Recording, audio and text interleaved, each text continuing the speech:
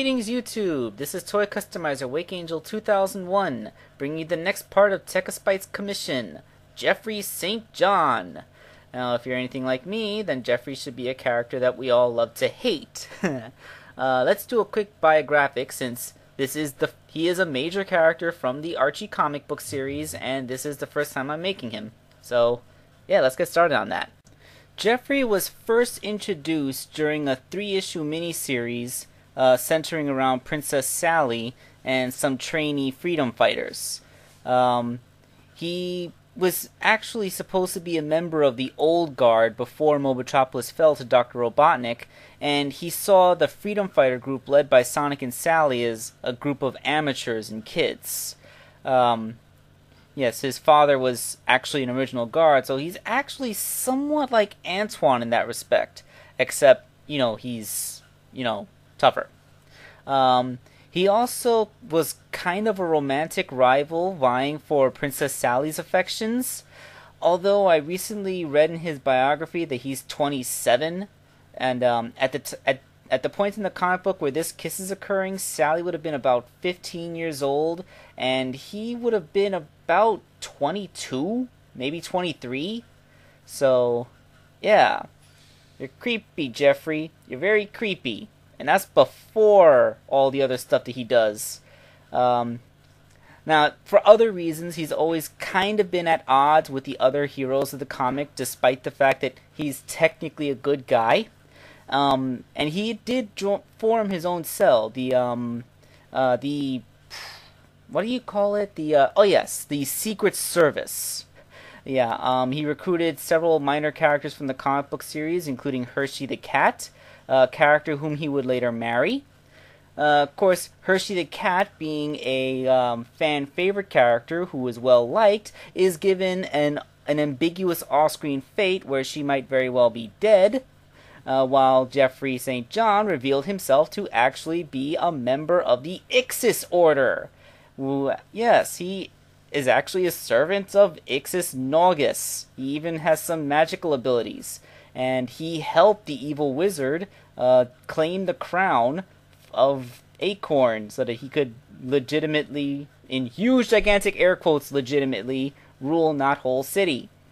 Geoffrey's current fate is being possessed by Ixis Naugus, who is suffering a degenerative condition where he is slowly turning into some kind of mutant monster, and he possessed Geoffrey St. John's body to stave off the condition until he can find a cure for himself.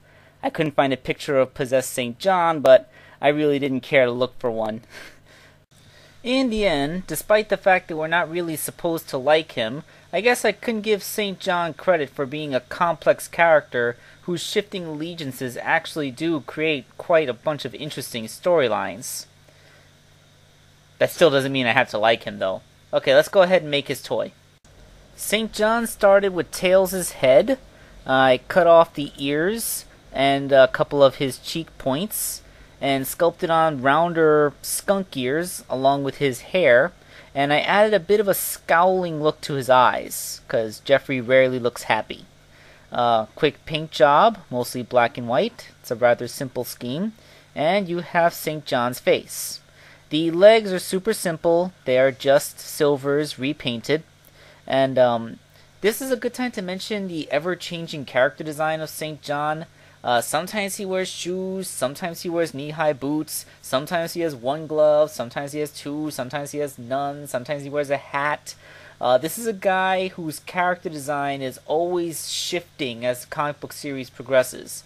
It's not like an evolution of his design the way that Bunny changed over the years, but it's like he rarely appears the same way twice. Well, though his design did stabilize more recently with the one-glove look. The tail is a unique construction. That's one of the cut-off tails left over from a previous commission, and Shadow's lower body. This time, what I did was drill a hole into the tail, which I stuck Shadow's tail into as a peg, and then sculpted it over to make it smooth. I also sculpted over the tail to make it look a little bit longer and pointier to be the skunk tail. Then I would only need to paint on the stripes.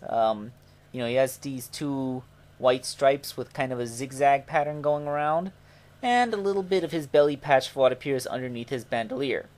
The upper torso has a little bit of clay work sculpted on bandolier and scarf, which is of course painted to look like his upper body. There's nothing too special here. Clearly you can see that the arms are shadows, although for the left hand I had to remove the glove cuff and sculpt over the wrist to make it look like an ungloved hand. I also added his iconic miniature crossbow weapon to the back of his right hand, and with a paint job, they look like his black arms. Nothing to do with aliens there. They are just black arms with a purple glove. So here's the completed Geoffrey St. John. As usual, Silver's legs plug in kind of weird to other characters' bodies, but he stands pretty solidly thanks to his big old skunk tail. And he is able to pose. Show him with the thing. So that completes this video about Geoffrey St. John, a character who, while on the side of good for the most part, was never really a team player with the heroes of the comic. Which is actually kind of interesting. You can kind of call him an anti-hero, except now he's possessed by evil. Ha ha!